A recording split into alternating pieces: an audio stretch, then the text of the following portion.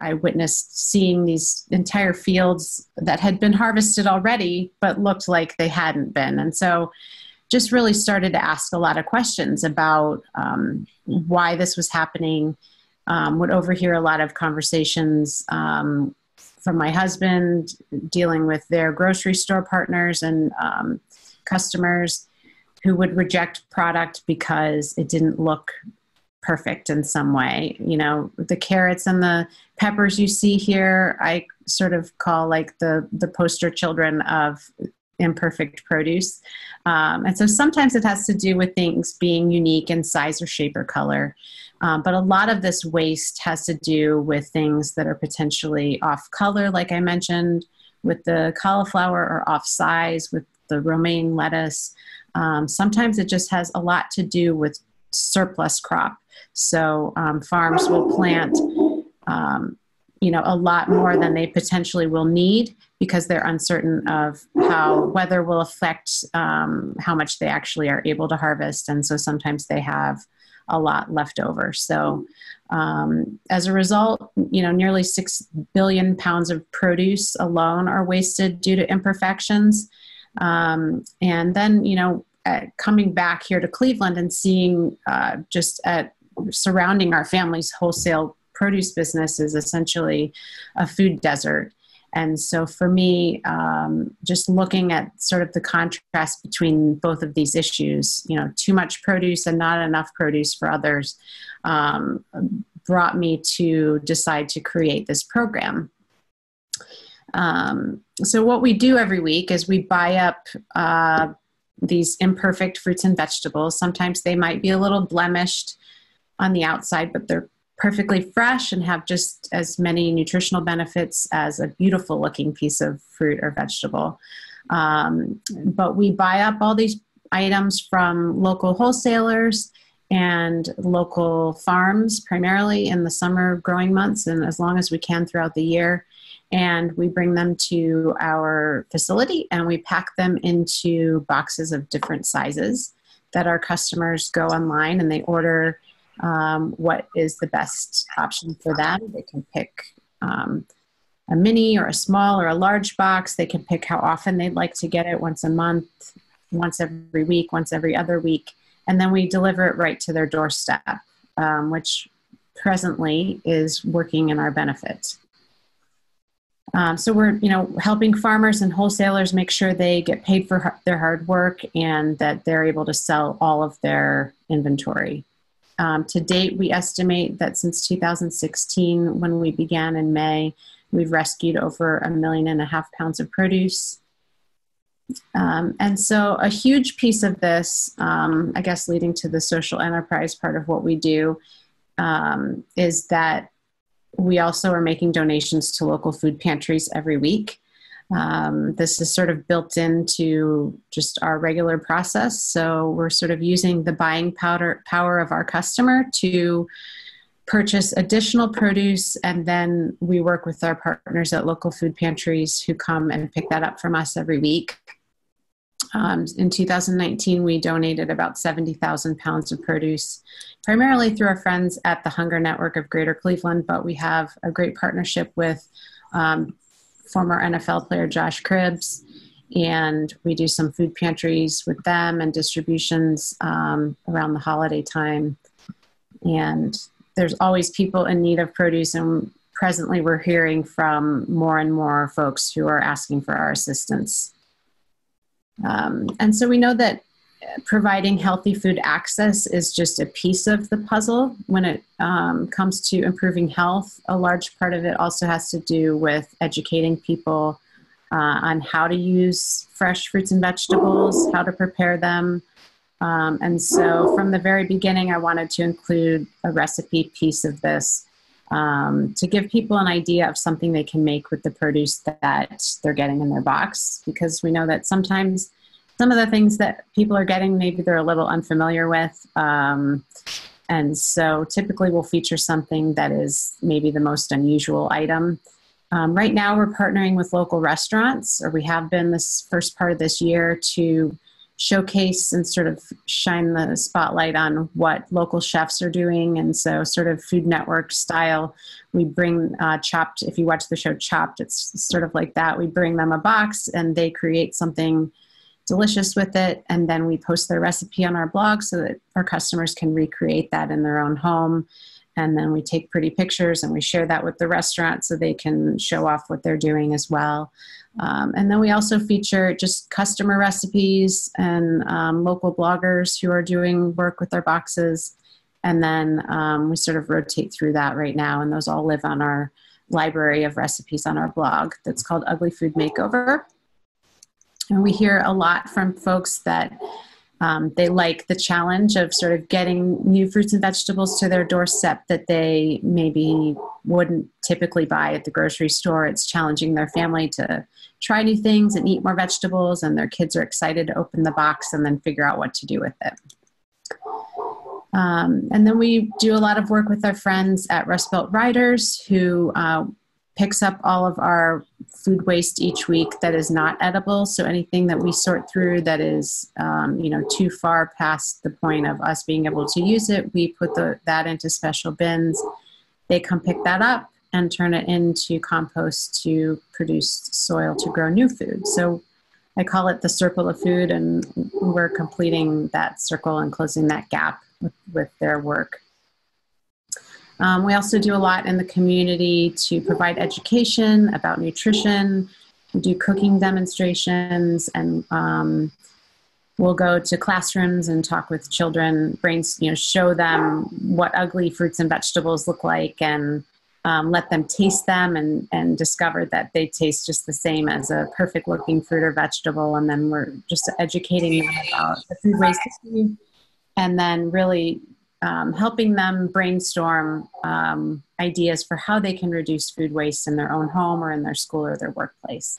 And then we also have strong partnerships with local employers where we are able to provide discount codes for the employers to share with their employees. And we deliver our boxes to their office where they can pick that up and bring it home, and they save a little bit on the delivery fee.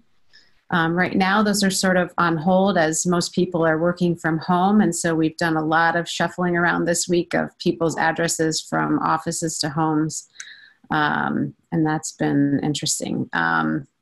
So that picture on my left is a photo from the early 1900s of my husband's family. There in the middle with the large tie is Sam Weingart, who was the founder of our family's business, which was called Forest City Weingart Produce, which was created in 1900 at the Cleveland Produce Terminal in downtown Cleveland, which is not too far from the Cleveland State University and the community. Why can't I think straight right now? The community college there. So I mentioned sort of the details before of how I came into the business. I created Perfectly Imperfect there at Forest City.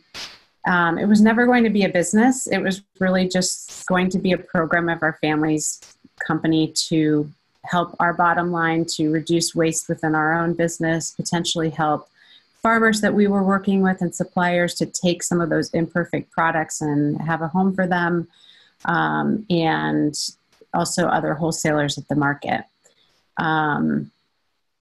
I didn't know I was actually getting myself into running my own company, but it was an interesting start because as soon as we got going, I think actually our first customer was Betsy Kling from WKYC, and she saw us start up our Twitter page and was signed up, and suddenly we had WKYC calling us to come out and do a report about what we were doing to reduce food waste. And I think at the time probably only had 10 customers the first week. So it kind of took on this own life, and it quickly outgrew the walls of our family's wholesale business. And sadly, in 2017, after 117 years in business, our family's wholesale business closed its doors. And that's sort of a story for another day, but essentially has to do with just the changing grocery environment and how many, local companies now sell fruits and vegetables, Costco, Target, you name it, Amazon, you can get your fruits and vegetables. And those people aren't buying from local wholesalers. They're bringing their own produce in directly from California and Florida. And so our family's business closed in 2017, and that was about a year into our service. And I was left with the decision of, what do we do now? Is this sort of experience that I just chalk up for the next thing? And we were really just encouraged strongly to keep it going. And so that was when I took on this huge challenge of officially running this as its own business. My husband went off to work for another company, and I created what is now From Seed to Spoon LLC, and Perfectly Imperfect Produce is a program. We do business as Perfectly Imperfect Produce. We work out of a facility now called Produce Packaging, which recently moved in the end of last year out to Willoughby Hills. For a while, we were at East 77th and Carnegie, not too far from Case, and where all you guys normally get to be. So we're out there, and it's a perfect setup for us. I don't have my own building. I don't want my own building because then I have a lot more overhead. We utilize the amazing people at Produce Packaging to help us pack our boxes. They're highly trained in food safety, and we have the ability to use their storage space, their cooler space, and their trucks and all of their forklifts and all of their all the things that we need to do our job. And so it's really a perfect setup for us. My team is made up of all women leading this. Laura West there on the bottom came to us with a background in farming, and she now heads up all our operations and has built a lot of strong partnerships for us with other farms. And so, as I said earlier, we really strive to buy first from local farms. Right now, there's not a ton of selection locally, but we are still getting local root vegetables and a little bit of apples even still from last growing season, and some local lettuce from hoop houses, things like that. And we're excited for the new growing season to come in. And then Jody Mitchell manages all of our employer partnerships and community relations, getting out in the community at health fairs to spread the word about what we're doing. So we deliver to all those regions in the orange. We launched in Columbus last year, which could be growing faster if we were to put more effort into it. We have so much still we need to accomplish up here in Northeast Ohio, but we had so much demand from people down in Columbus that we decided to add that on. And we do have plans for further expansion in the coming months. We've been fortunate that we've gotten a ton of free press coverage. We have an easy story for people to tell. And so it's amazing because we don't have a huge marketing budget to work with. So we're always glad to share our story with media. That's just sort of a glimpse of some of our little items, marketing pieces. We have a refrigerated vehicle that we take to events that I call it the Vegemobile. Hopefully I would like to convert that into sort of a mobile market for people to actually come to that vehicle and buy produce sort of farm market style from there. Right now we use it more for bulk deliveries for schools and until this week restaurants. So we are packing up about 500 boxes a week. This week it was higher than that because we've seen an increase in demand. We're rescuing about 10,000 pounds of produce, and we donate about 1,000 pounds of that every week. I don't know if you'd like me to stop there, Megan, and sort of let the other folks ask questions, or if you want me to kind of dive into some other thoughts about life as an entrepreneur. you let me know how you'd like to proceed, because I feel like I've been talking for a long time already. That's okay. Do you want to, I know you just have a couple slides left. Do you want to kind of just, you know, tell the students, you know, a little bit about being an entrepreneur, a little bit about that, and then we'll give Mel a chance to talk about We Can Code It and her journey. Yeah. So I think I kind of gave you like more this background here about how I came into this business. You know, I would say right now, the biggest challenges for me are time. I have 3 children who are 12, 10, and 7. And so they still need my attention more than ever. And so just as a mom running a business, that is huge, and not wanting to let anyone down, both my family and my customers. So as an entrepreneur, it's really just, you know, a matter of taking one task at a time, especially right now in this new world that we're all trying to figure out what needs to happen first. For us, capital has been a challenge. We haven't really had any investors or taken out any huge loans.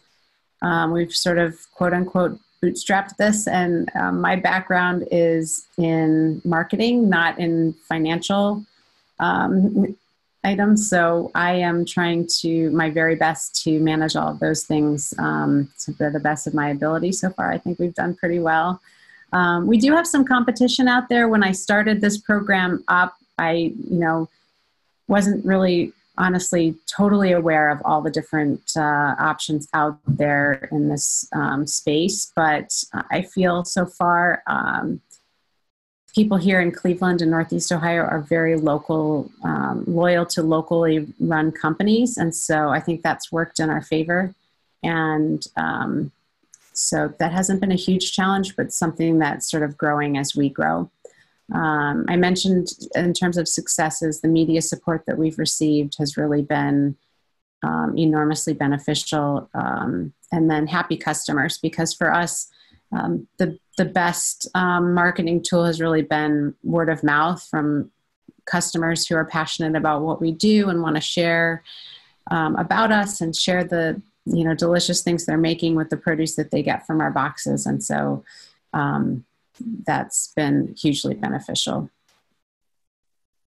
So as far as just like tips, I would say briefly, I could probably talk about this for an hour, but, I think it's important to have your priorities straight so that you can kind of keep your focus on a daily basis. For me, I try to put myself high on the priority list, because I feel like it's important that we take care of ourselves so that we can do an even better job taking care of our family and our customers. So I start every day at 5 a.m. I go to the gym so that I can kind of get my stress out, and then I feel focused for the rest of the day.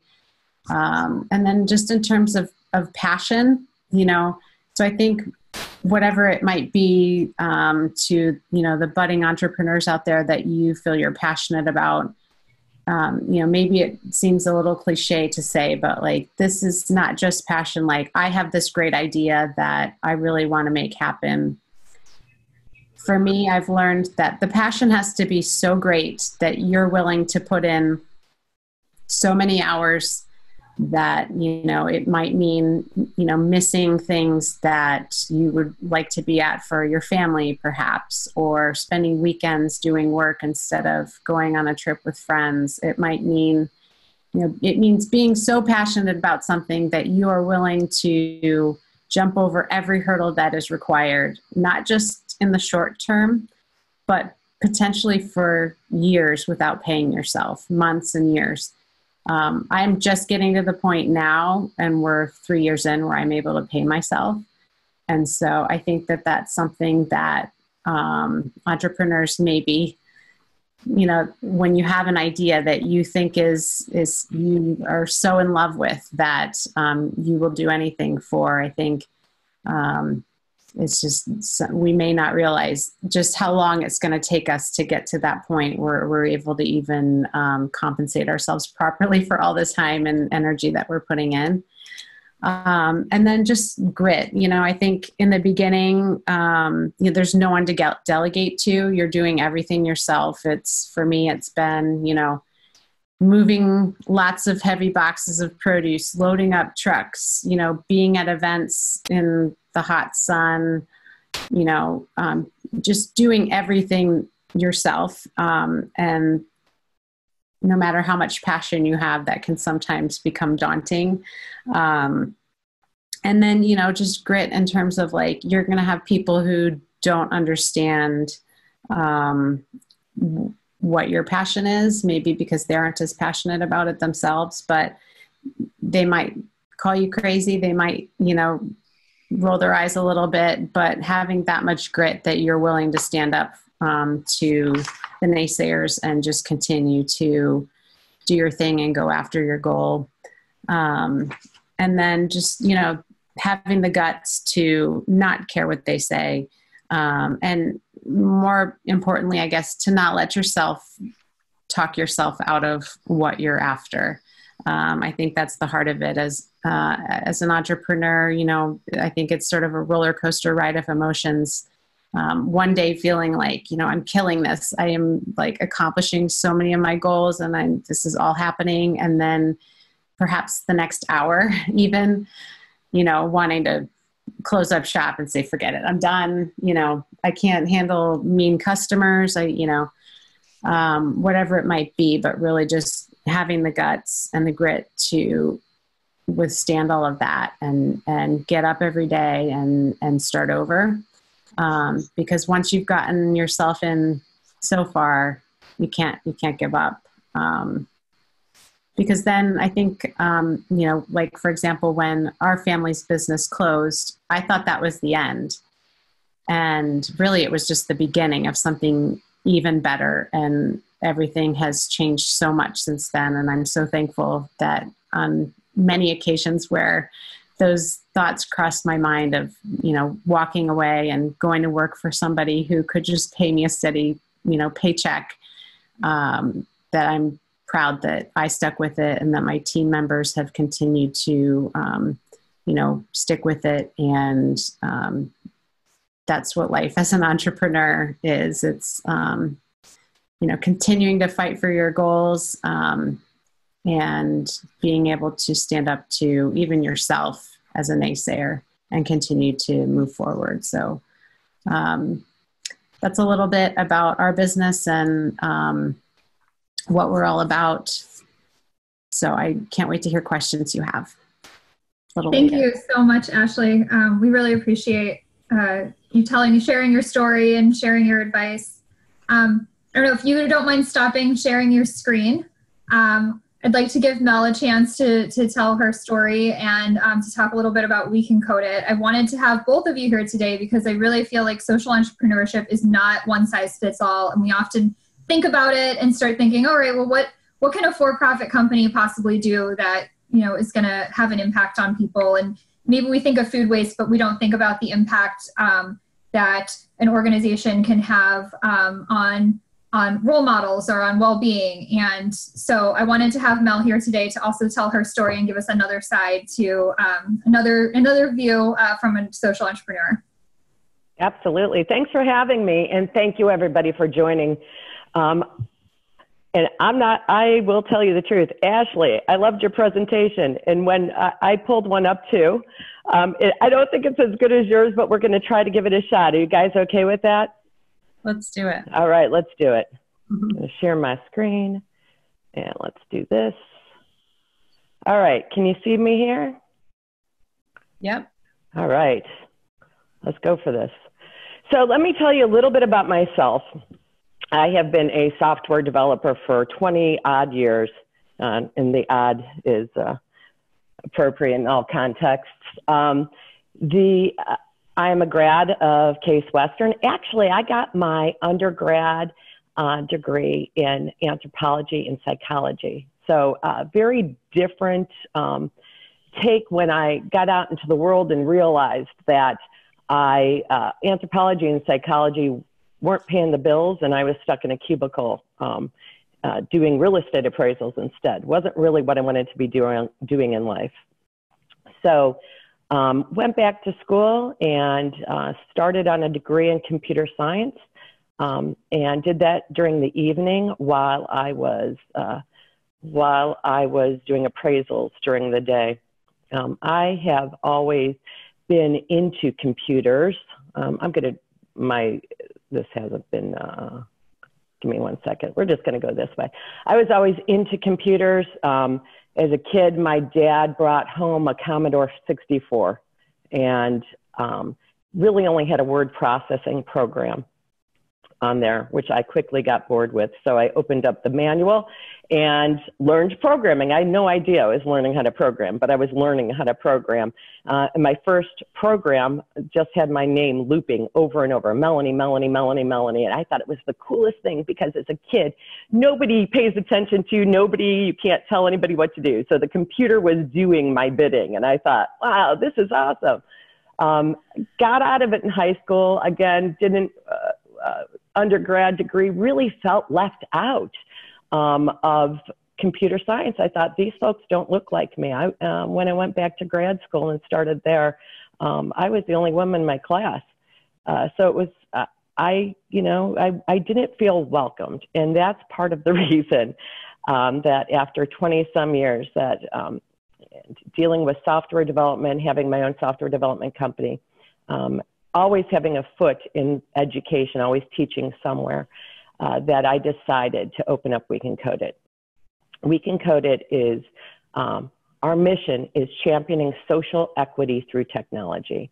Our vision is to graduate 10,000 champions, we call them champions, in software development by 2030, 70% of whom are considered underrepresented in tech.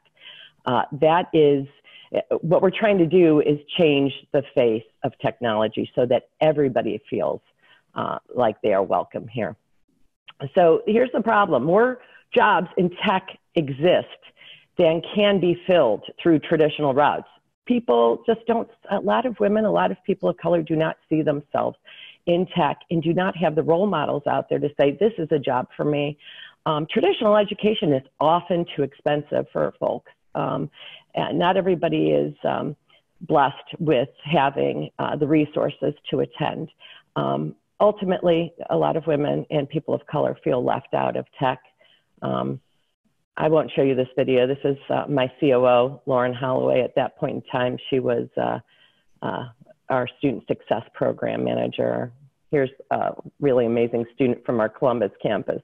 But our solution to this problem of people being left out and not really having the resources to attend college while helping them switch over to a career in software development or coding boot camps that really do focus on people who have been left out. So very collaborative approach to coding boot camps in a very, very quick fashion, and then helping our students get jobs at the end. I'll show you here. This is the proven process. Oops. Let's see if I can zoom in on this picture. Nope, not so much. Anyway, we have a proven process that We Can Code It. We assess the fit of our candidates. They get a test and they get an interview. And if they're accepted and we like them and they like us, we invite them to become a developer apprentice with us. And we take them through 14 to 16 weeks of real world, hardcore kind of drinking out of the fire hose, collaborative skill building in computer science, including either Java or C#, which are backbones of computer science, sort of the Swiss Army knife tools of computer science, as well as front-end skills like HTML, CSS, JavaScript. And we teach them to use Agile, which is a methodology of sort of project management for chaotic projects like computer science projects. And we teach them Scrum, we teach them skills that go along with programming, and then we teach them career skills and help our students become employed. We give them engagement with employers, and at the end of the day, 94% of our students who are career seeking are placed within 6 months of graduation. So we are incredibly proud of these results. A lot of times folks are coming in, they're starting maybe as an Uber driver, or this economy right now, and where we might be headed, looks like we're headed, is a lot of folks are losing their job in the hospitality industries and the travel industries. They would be able to come in and get reskilled very rapidly and get back out into the workforce quickly, earning typically mid-50s to start. In a few years, they head off and they'll be considered mid-level to senior level developers, sometimes making six figures or more. And they are able to continue to act as role models for others and obviously help support their family, while employers, from a really big picture perspective, are getting diverse folks in their companies who are really helping them really reach out to new markets, increase profitability in their organizations. A lot of these things are linked to diversity in organizations. So we help them so they're not just getting one viewpoint from a developer or a web developer, software developer, UI, UX developer. Some of our students, for example, we started our first boot camp in 2015. One of my students from the fall of 2015, she now works at Microsoft. She's doing really well. We have success stories like that all over the place, and that's what makes me continue the hard fight that Ashley was talking about, right? And I'm sure she has the same kind of vibe going on. She sees some results, and it's pretty amazing. There's another one of our students, again, another video. I hope that you'll have the opportunity to check out some of our student stories on YouTube on your own time. I don't want to bore you with them by playing. This is Juan. He's at Progressive now. He was a bike mechanic before he came to We Can Code It. Now he's a developer at Progressive, and he has a really nice, earns a really nice living and has a nice work-life balance. So we have, oh, here we go. Employers who have diverse, inclusive teams are 45% likelier to increase their profits and 70% likelier to capture new markets than employers who don't. That's from Harvard Business Review, How Diversity Can Drive Innovation, and the other one's a USA Today story. There's more recent information on this, but there's real science and behind this. Our students go to places like Microsoft, IBM, Chase. We have a lot of Chase students, Lean Dog, some smaller companies as well, Progressive, Highland. You'll recognize some of these. Hundreds and hundreds of employer partners that are hiring our students. So the model works. There's Jane. She is a hiring manager at Progressive, talking about We Can Code It. You can find that video on YouTube. Right now we have campuses in Cleveland and Columbus.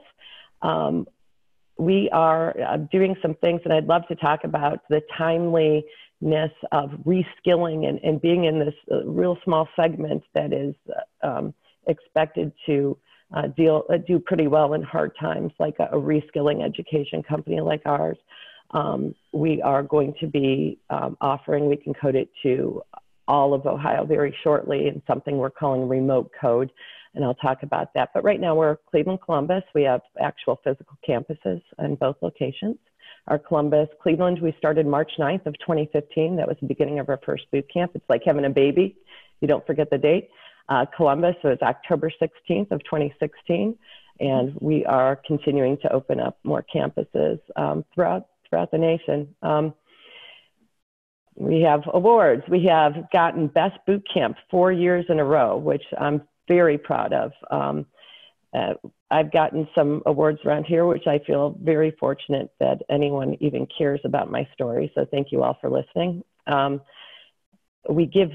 students give back to the community. This is one of our, this is a presentation I continue to do at Women in Tech events on test-driven development and agile development and the like. And I hope they're not all as bored as they looked. Actually, it was very interactive, and we were playing with Legos. So I think I think they were entertained and learned something along the way too. Our students give back. Some of our students, Ashley, would probably love to work with you.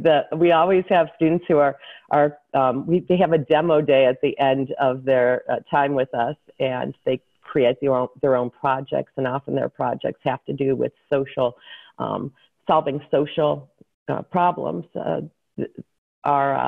This particular group of students worked with a food pantry down in Columbus to help them create an online application where their constituents could pre-order the necessary food items they needed. And that led to a decrease of waiting in line for 2 hours often for each participant, down to just picking up their food in minutes. So, who doesn't want that kind of service? And I think the least of us should have access to,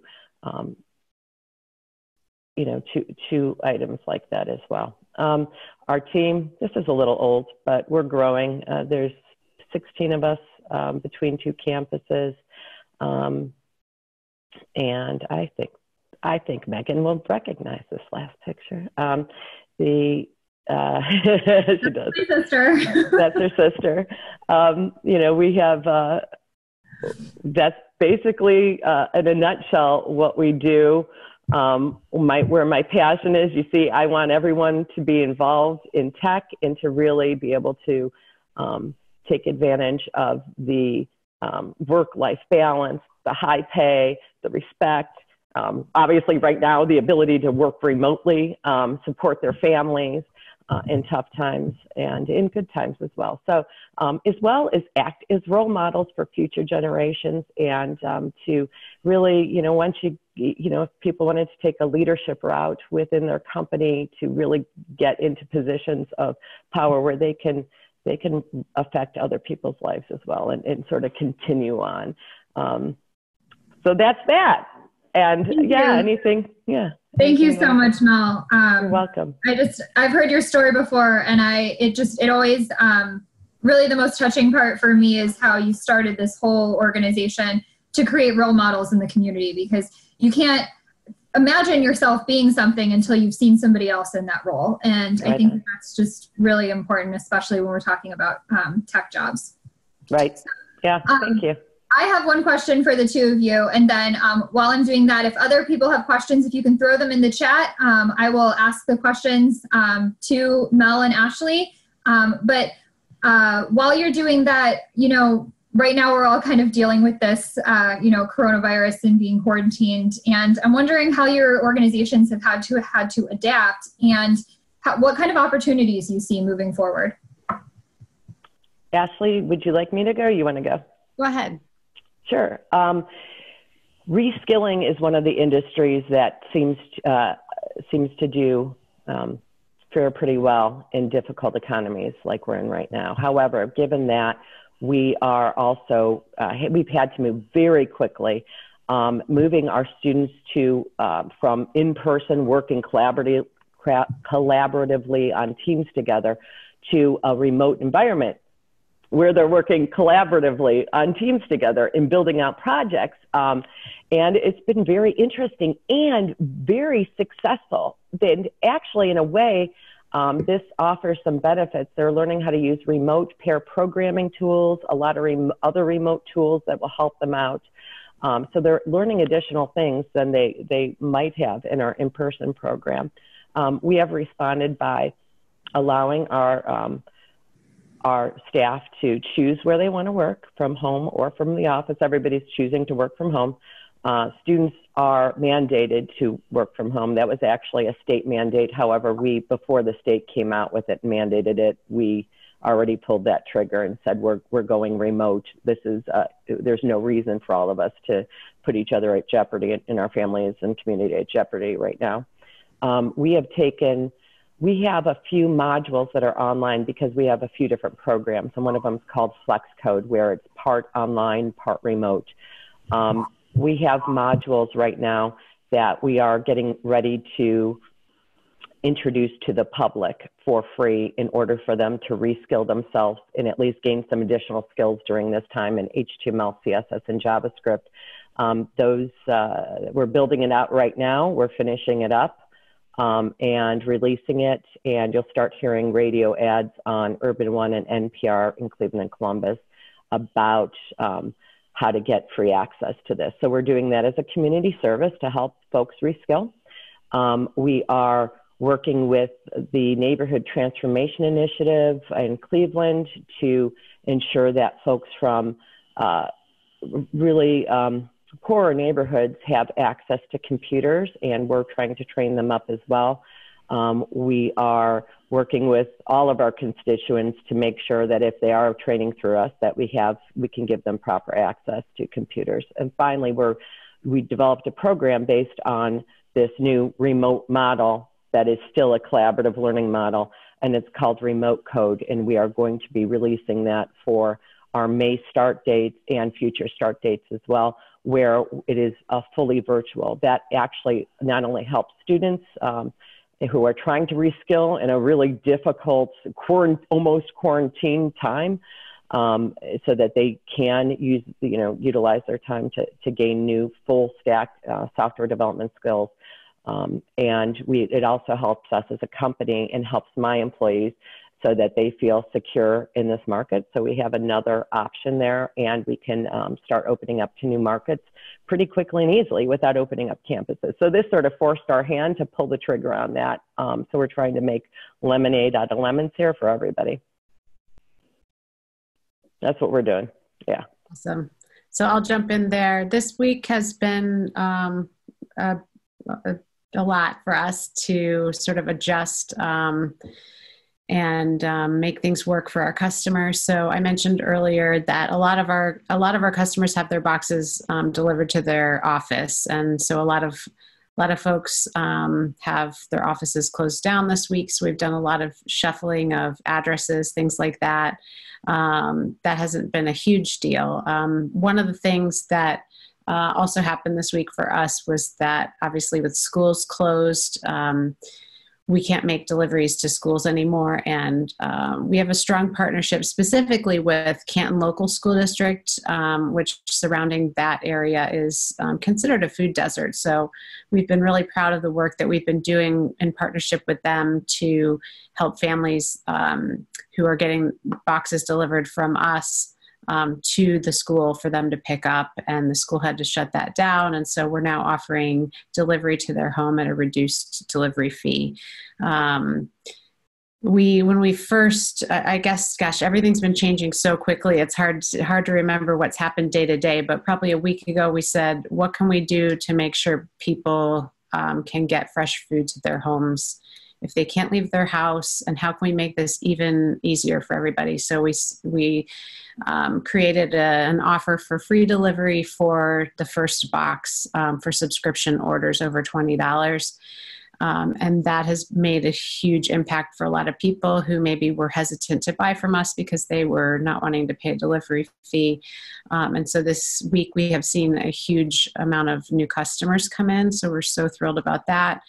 The food, everything is just changing so quickly, but prices are higher right now because I think primarily because of the just uncertainty of what is going to happen in the marketplace. And so produce prices are higher. So we had to work even harder at the beginning of this week to sort of figure out what we would have to supply our customers that was still a good combination of different items. As the week has transpired, now we are seeing from a huge amount of restaurants and wholesale suppliers who formerly were serving restaurants that they just have so much inventory they don't know what they're going to do with it.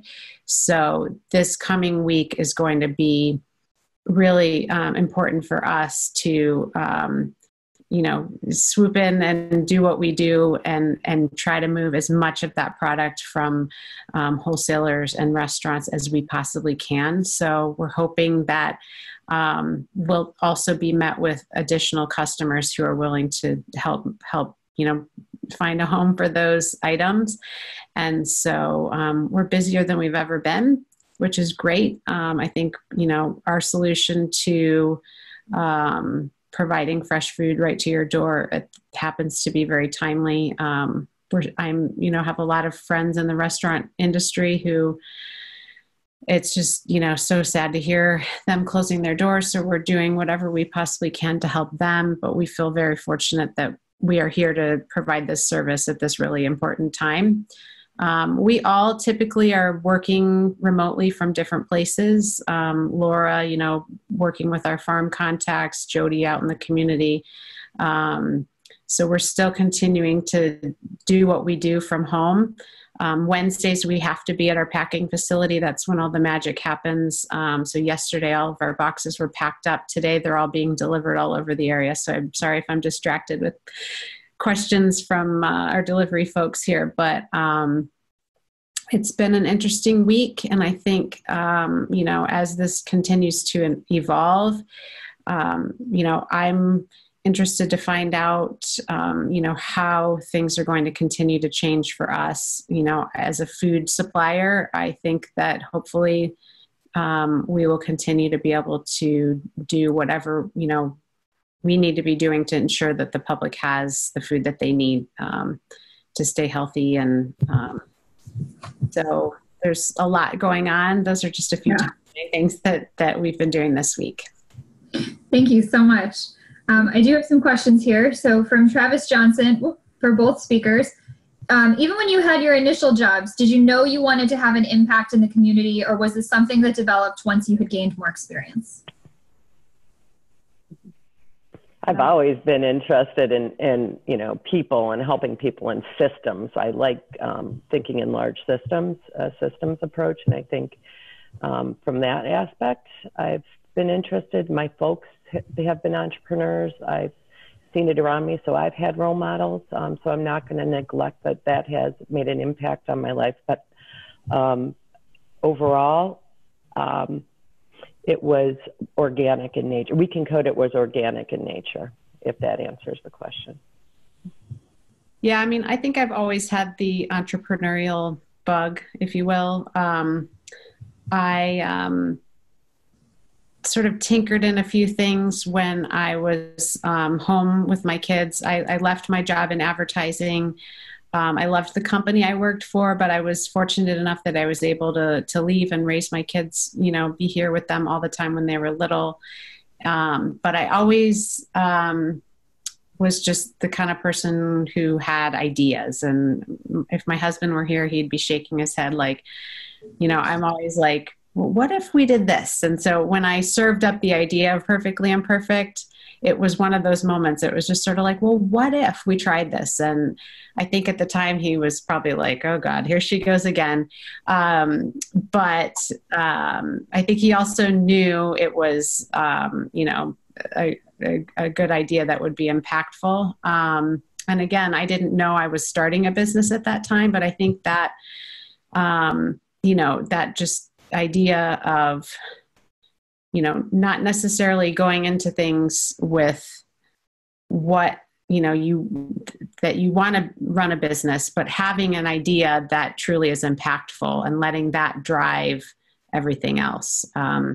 So yeah, I had a couple small businesses that were really just my way of staying creative while I was home with my kids. It was hard for me to be home with them all the time. I loved it. I'm lucky and happy I got to have that opportunity. But absolutely, I always had that passion to do something that made a difference in the world. And we're lucky we've been able to make that happen. Great. From Rosalind, what do you think is the biggest challenge unique to social entrepreneurship that other entrepreneurs might not have to face?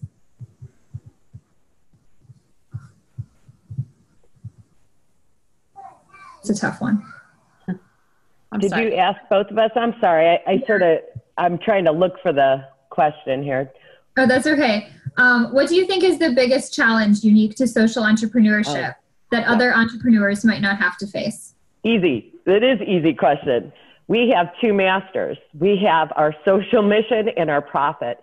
And wow, is that a difficult decision sometimes? And sometimes you have to make hard choices based on that. If we can't hit our social goals, let's say we are not hitting our 70% of our students as underrepresented in tech. Do we how do we do that? How do you manage that with marketing dollars? How do you manage that with limited enrollment sometimes? What do you do? And it's always, I think it's extraordinarily difficult. I see a few questions in here that sort of relate to that. And that is, that's a biggie from my perspective. I think if you're a straight up entrepreneur, it's all about profit. When you're a social entrepreneur, you often have a different kind of mission as well. Yeah, I would agree with that. Staying true to our mission is so at the core of, why I wake up every day. And, if it were up to me, I would be able to donate even more produce every week. But I also now I'm like having to pay attention to the bottom line. And so, it's definitely a hard balance to walk. And so, but I feel fortunate that I get to do it, because how cool to be able to earn a living off of something that is making an impact and that we're passionate about in the world. Great. Here's another one for both of you. Since both of your companies have expanded to regions outside of Northeast Ohio, what changes, if any, did you make to your business models to adapt to the specific needs of your new markets?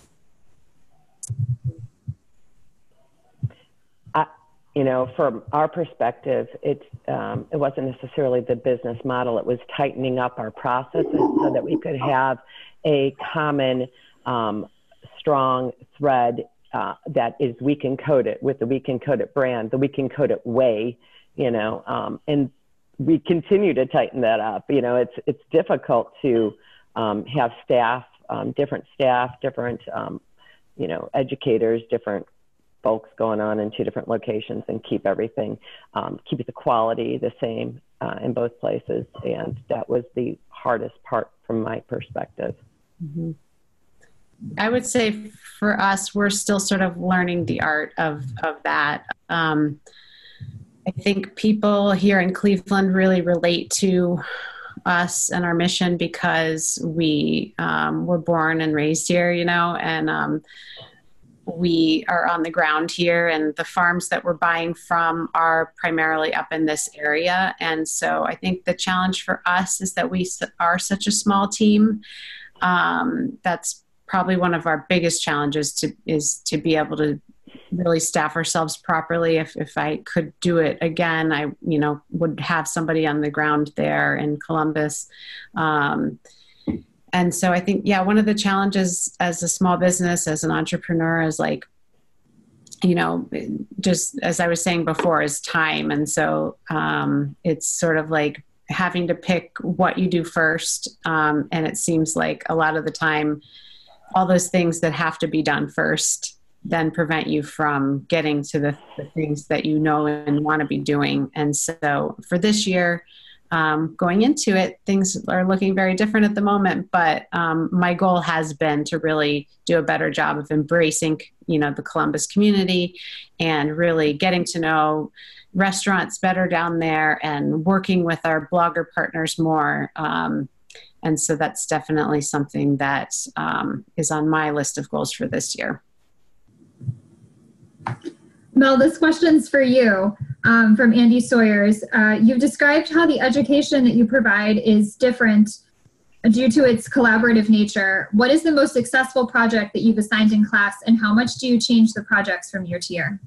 We assign certain projects. We're always reviewing projects and updating our curriculum and the like. However, the final projects are the ones that the students choose themselves to do, and the most successful projects from there, because we've had reuse, food reuse projects. Those are very, I love those. So I love that, Ashley. I love the food bank project. I think that was a phenomenal project because that is still in use today. They didn't just create it and then walk away from it. They created, they still support that code, and they still support that organization. There have been projects that the students have come up with, ranging from,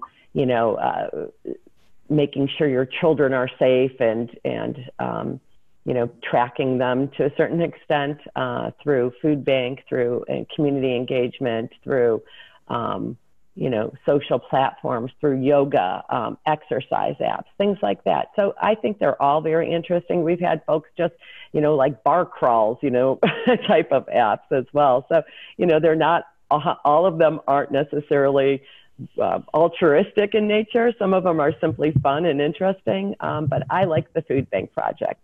So I'm going to say that's my favorite that they came up with. Thank you. You're welcome. I have another one for both of you. How has the increased transparency in today's world with social media changed the social entrepreneurship market? I never had it before it, so I don't know how it's not, changed. I know both Ashley and I sound like we've had a lot of media coverage and I'm guessing for me, we've had a lot of feel-good stories. So people share our stories and the like.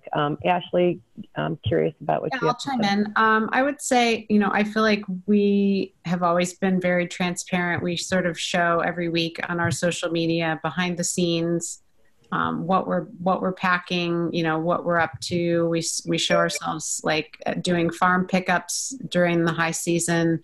I feel like we have a pretty close-knit relationship with our customers, and as it grows, that evolves. But we started in the age of social media, and so we've always been very transparent, and I think we're all about sort of keeping it real, and so that's what we do. We don't try to make things look perfect. We're fine with just being genuine and being who we really are, and I think our customers can relate to that. So that's just who we are already. Mary Kate asks, I commend you both for the work you guys do. It's making a positive impact on the world, and it's truly amazing, or truly inspiring. It's easy to get caught up in the stress of day-to-day life, so I was wondering if you have any particularly rewarding moments that have made you realize that all of the hard work that you've put in has been worth it. If so, what are they? Yeah, I'll go first this time. Yeah. I'll answer. Wow. I mean, there's so many experiences like that. And those are the experiences that keep us going, like I was saying before, that keep me from not giving up. A few of them are just, the opportunity to make our donations in person on occasion, interacting with people who are the end result of all of our hard work, because at the end of the day, that's truly what this is all about, is improving healthy food access for everybody. So to be bringing these donations that are, come from our customers, because they wouldn't be able to take place if it weren't for them. And to really see the look on someone's face that isn't used to being able to have fresh fruits and vegetables is huge. Hearing from parents who are telling us that their kids are eating vegetables that they, wouldn't normally try, hearing from people who have lost 50 pounds, talking to farmers about, how we're helping their bottom line and really, making all their hard work worthwhile. There was an experience I had this summer where I got to visit an Amish farm that was a new supplier for us, and seeing, just the way of life that they have, and for, giving them a check for what seemed like not much, but to them was a lot. I think in every step of our process, there's stories like that help reinforce why we're doing all this hard work. And then also just seeing in my children, also the pride that they have for what their mom is doing. And there's a lot of guilt that comes for me with the amount of time and energy I spend on work. And so to have them express their excitement for things that I'm doing is also a point of affirmation, I guess, for me. I'll go.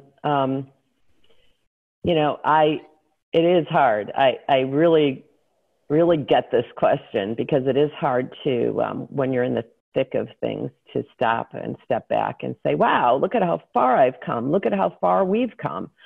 And I'm not that person by nature. I'm not somebody who's like, yeah, and always cheering myself on. I'm usually trying to solve the next problem and not really celebrating successes a lot.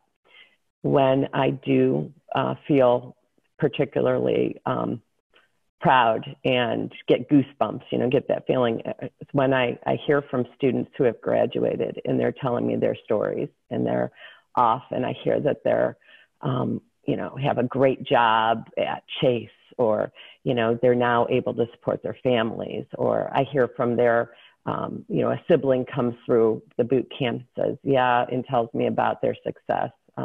When they reach out to me on social media and just thank me, or when I hear them write when I see a review on Google or Course Report or on any of these sites, and they're just talking about what a great experience they have, then once in a while I allow myself to feel, to sense it in the big picture and say, yeah, this is cool. I've done it. So, yeah. It is a tough question, and it's hard to celebrate ourselves and focus on our high points. But I appreciate that question from Mary Kate. I think we have time for one more. So from Sean, we know that the most businesses today have the ultimate goal of making a profit. Although this isn't bad, if those profits were further reinvested into the company rather than given to the stakeholders, the company would be able to grow at a higher rate. What do you believe is the best way in getting companies to not be as money-centric and focus on providing value and solving problems? Okay, so it depends on the purpose of the company, right? Are you looking for a fast exit? What is the purpose here? So you have to look at it from a strategic standpoint a little bit. We invest a lot of our money back into growth versus, it's like any other investment. You're asking it from more of a social standpoint, and it looks like slight value judgment here in the sense of how, maybe some folks, how do we invest them back in to grow them? It's not everybody's goal. So I don't know about convincing anyone else. What do I believe is the best way to get them not to be money-centric and to focus on providing value and solving problems? Education, helping folks who might not understand the investment back into the company could help them grow, and show them, maybe if they're money focused, show them how economically this might help them. So if I'm looking at this as a very literal question, I think that would be the best way. You try to inspire people and you try to show them that it doesn't have to be about money, but some people, that's what their main focus is. And I don't, it just is. But I would show them that, educate them and show them that investing back in your company can actually help them in whatever goals they have, even if it's not an altruistic goal, Right. Yeah, I would say absolutely education as well. So when I had this idea to create this program, some of the people in our family's wholesale business may not have been on board with it. It might have seemed to them just like an extra expense and an extra risk, perhaps. But when I spent the time to really educate the leadership within our own company about the things that I was seeing in the marketplace and the potential opportunities to help our community, I think that really helped bring them on board with what I wanted to accomplish. And then at the end of the day, I think it all comes full circle and ends up bringing new business in that, from new folks who may not have heard of us. And then suddenly we had this new program. I think it's providing the facts in a motivating way based on the audience that you're trying to persuade to make those changes. Great. Well, thank you so much to both of you for taking this time out of your day to be here with us, with our class, with our extended audience. We really appreciate it. It was wonderful to be able to have two such strong women and social entrepreneurs here in class with us today. I know that I didn't get to everybody's questions, so I did save the chat, so maybe I can email them out to Ashley and Mel, and then when you have time, you can answer the rest of the questions and we can get them back to the students. But I'm sure Michael has a few things he wants to say to close out the class. I just wanted to say thank you, Ashley and Mel, for doing this with us as we adjust to the new reality of online teaching and learning, and Megan for moderating, a great partner in this, and for the community members that were able to join. I know I saw some faces, some familiar and some not familiar, and I'm really pleased that we're able to sort of take advantage of this opportunity to kind of open up our class to a broader audience. We'll be back next week on Tuesday with Adrian Bota, who is the founder of a company called Origin Milk. For those students, you also may have gone to Piccadilly Ice Cream or Yogurt, the ice cream place near campus, and Yogurt. He also founded those, although he's not the owner of them now. And so we'll have Adrian, and then next Thursday, also at 1 o'clock, we'll have Mike Belcito, who is a colleague here at Weatherhead, was the founder of eFuneral, a local startup, and is now running a product collective that has an industry conference. And again, this theme of kind of how folks are impacted by the crisis, I think we all recognize that these questions about navigating during this climate this is going to be with us for a while, and I think it's going to impact different entrepreneurs in different ways. So today was a great start to a number of these conversations, and look forward to having them for the semester. So again, Ashley, Mel, thank you so much for doing it. And students, I'm glad, I know some of you are still transitioning back home, but hope you do it safely and you made it home safely. And we will see you back in class next Tuesday. Thank you, guys. Thanks, everybody. Thank you. Take care. Thank you, Ashley and Mel. I know this week is really hectic, so we really appreciate it. Absolutely. Take care. Everybody be safe. Good All luck right. with Bye. Thanks, Thank you. everybody. Bye-bye. Thanks, Mel. Thank you.